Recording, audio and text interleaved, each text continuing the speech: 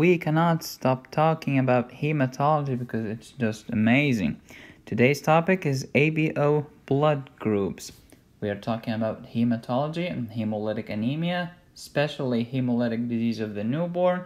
One of the most common causes of hemolytic disease of the newborn are ABO incompatibility. But before we know what ABO incompatibility is, let's first discuss ABO system. As you know, immune hemolytic anemia has three different subtypes.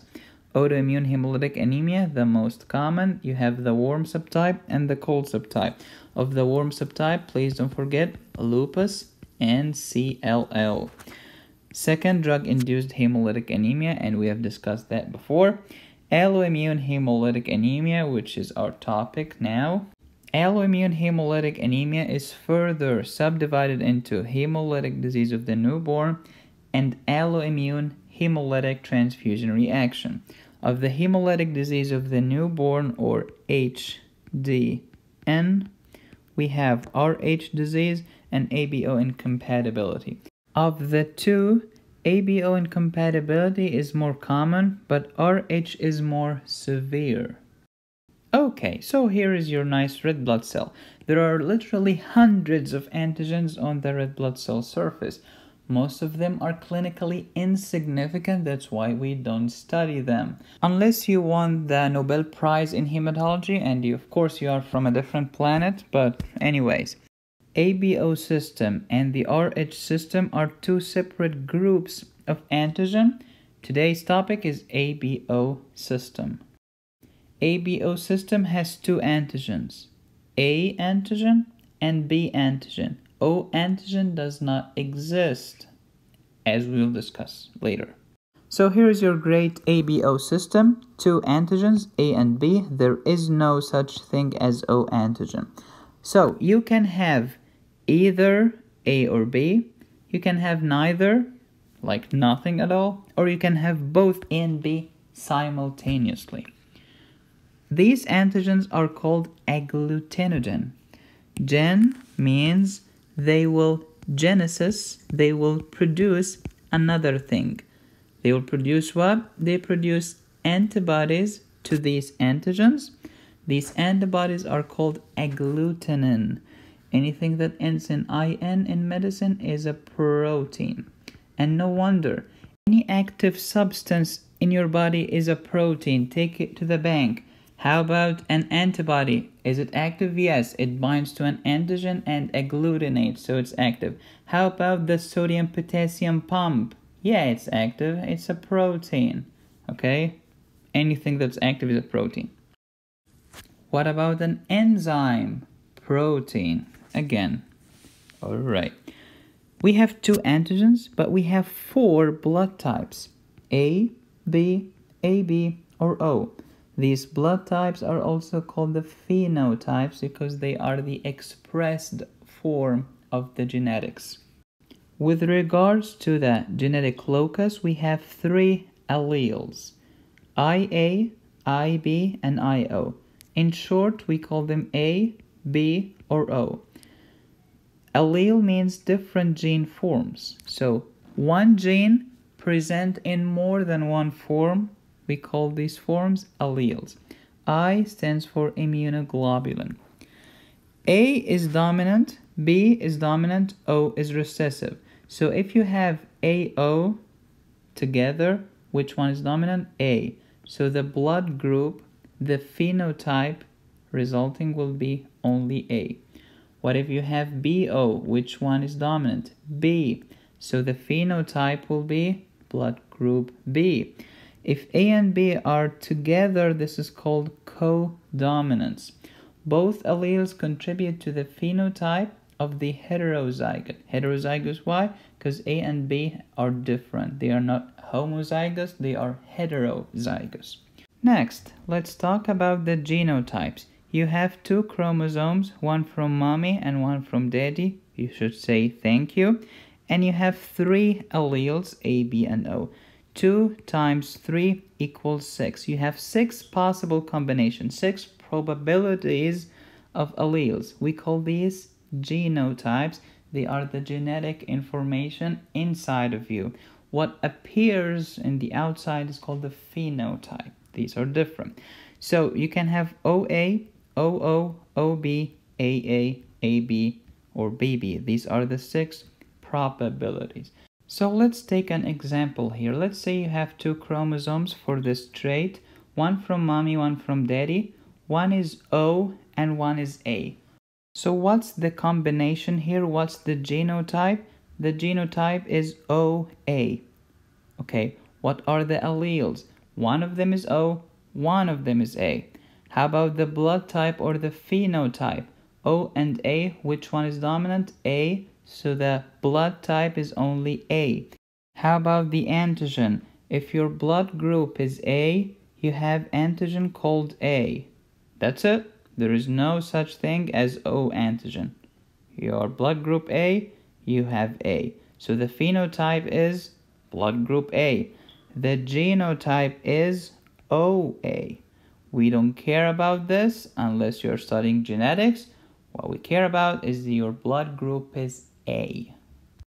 So ABO system, you have 2 antigens, 4 blood types, 3 alleles, 6 genotypes. So let's play this game. These are the 6 probabilities or the genotypes. Okay, if you have OO, the blood type is O, recessive, so it's O.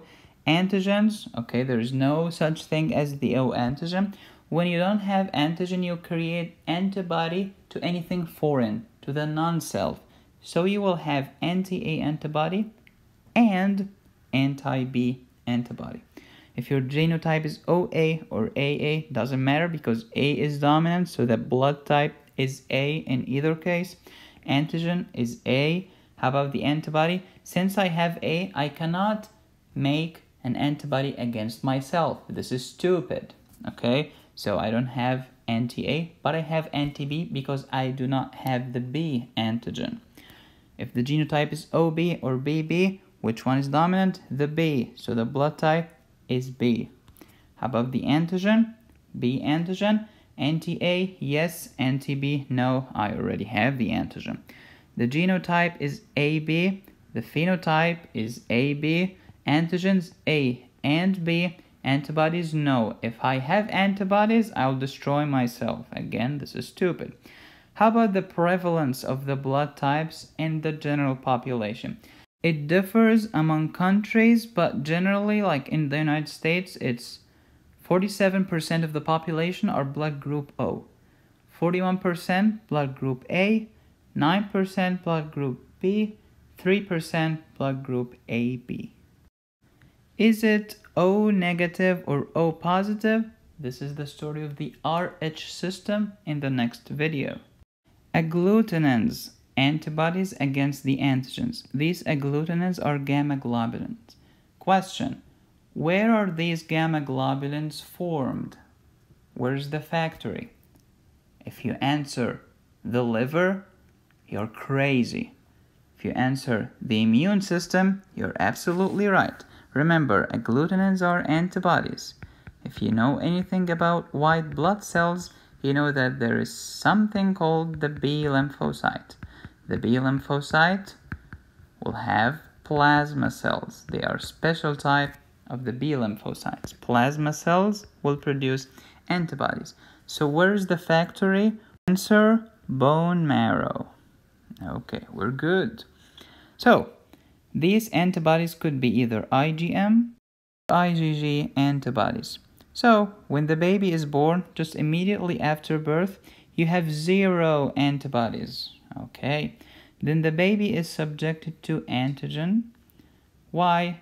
The baby puts his finger in his mouth. Breastfeeding, again, the breast and nipple, no matter how clean mommy is, they have bacteria.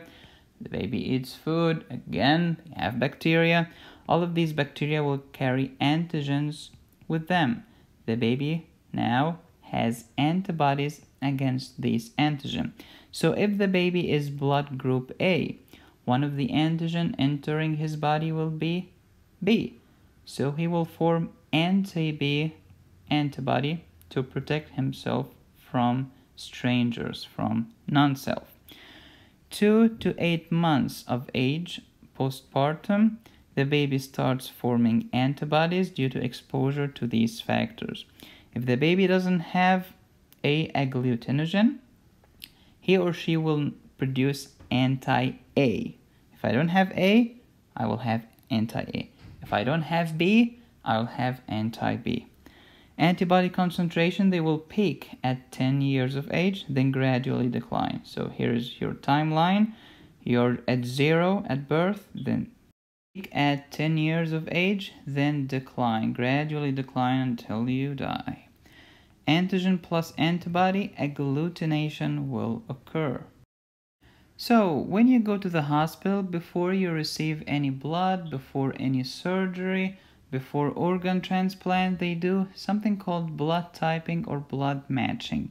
They get your nice blood here, 2 drops on a slide, then they add anti-A antibody and anti-B antibody, each to a separate side of the slide.